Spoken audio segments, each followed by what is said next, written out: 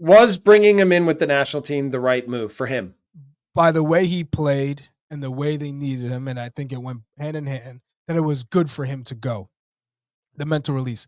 What I don't agree with is when he got back to Bournemouth, that they played him 90 right away. But you can't play him 90 off the bat.